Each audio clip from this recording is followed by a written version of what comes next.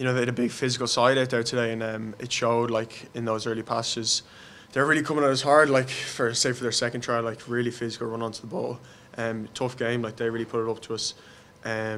Those kind of disallowed tries kind of slow down the momentum a bit. It's a bit of an awkward one because you feel like you've scored and you're doing great, and then you're back down the other end of the pitch defending them. So a bit of an awkward one, but yeah, no, really pleasing today. So we just saw that they were only one score behind us, and like you said, like it looked great. It looked like we were on top the whole time, but we were still only 7 points ahead at half time. So we knew if we didn't come out strong in the second half that like this game could change completely and could be out of our hands. So all the players were just kind of focused on a fast start, really accurate start in the second half, and the fact that we didn't concede anything in that second half was really pleasing from a player's point of view. I think that's pretty easy for us.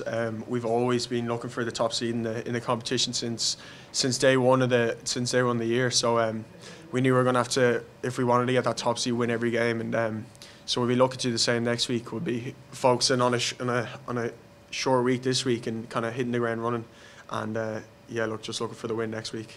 You can see the amount of players played over those 3 games is a credit to the squad, and it just gives the whole squad a really good momentum, and kind of builds all towards these two final Champions Cup games. So yeah, great block there, just gone, but now we need to finish it off next week.